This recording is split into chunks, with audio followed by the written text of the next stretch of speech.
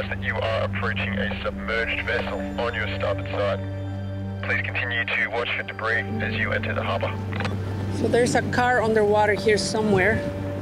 Can you tell Mark to slow down here? This is where we started having a lot of trash. Yeah, pretty interesting. Lots of wrecks, like a maze coming through. Okay, we need some bumpers, guys. Let's get bumpers. There's the dream and the reality. I mean, it's just these people are living a nightmare. It's 2 years in and they're still living in a chaotic world. We're in the Abacos, which is a group of islands in the Bahamas where the hurricane hit the hardest.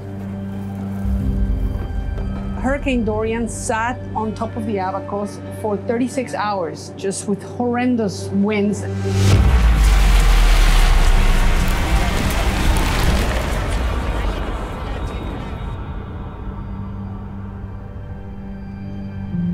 When we visited in 2019 and we saw the level of destruction, it is so hard to comprehend.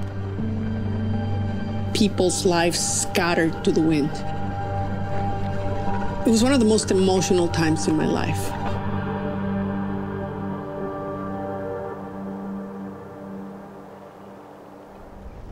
Hurricane Dorian had such a massive effect on these islands.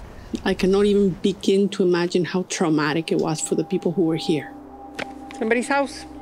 The effects of climate change are escalating around the world. And we came back to tell that part of the story. I really wanted to be surprised in a pleasant way by the recovery effort. What you realize is that 2 years is not enough. What I was not expecting was what I saw in the mud. This was a settlement where 7,000 illegal Haitian immigrants lived. And the last time I was here, this part of the island was apocalyptic. All you could see were the footprints of where houses used to be.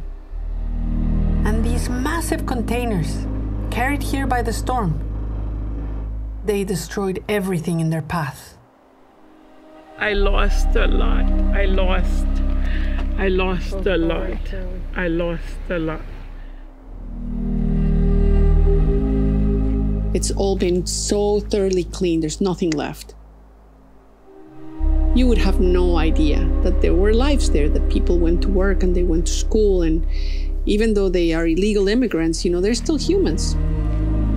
And, that was a message that said, do not come back here. One of the reasons that I really empathize with the experience of the immigrant is that I'm an immigrant myself. You always face that moment when you really don't belong. People here have told me that at least 1,000 people died just in the mud. We'll never know. It's easier to forget them. So let's not. James was born here in Marsh Harbor, and we're looking now at the dump site of everything that was broken by Hurricane Dorian. It's definitely shocking. I mean, it's as far as your eye can see. And this is my friends' houses, somewhere in here, my mom's house and my dad's house. So yeah, it's definitely not easy.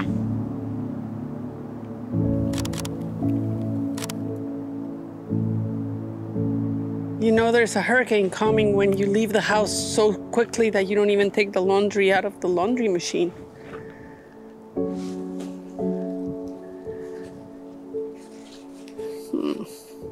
A little baby girl sweater.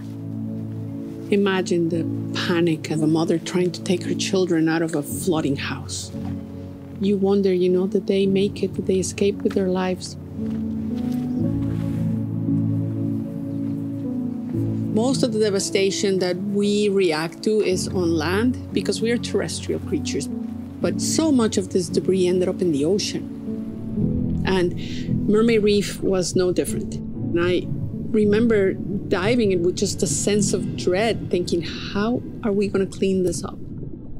So the fact that the community came together and they have been diving and snorkeling and cleaning not just the reef, but all the marine areas around the islands is amazing.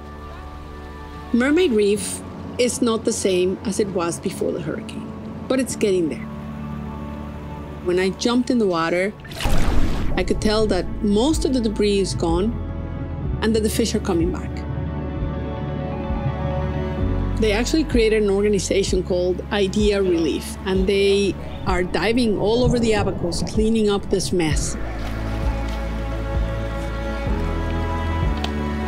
We are just scouring the harbor looking for debris. So we got sheet metal, roof metal, you name it, we see it. My hope is that we can inspire people to donate to that effort, to come and volunteer. You know, there's work to be done here. The fact that people are willing to help gives me hope.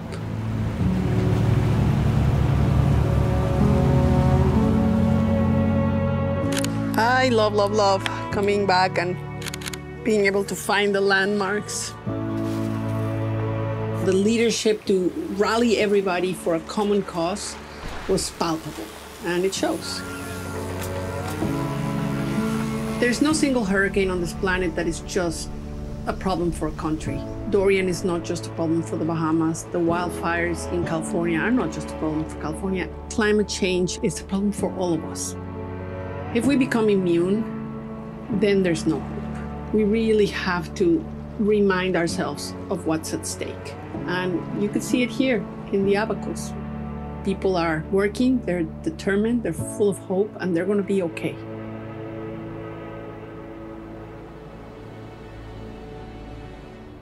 Our work here in the Bahamas has been so valuable, but now it's time for us to continue on our voyage.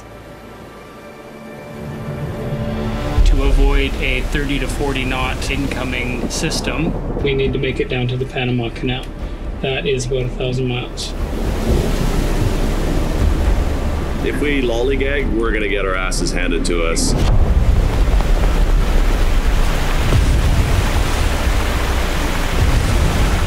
My guess is it might be Oh my God, I need everybody up on the deck now!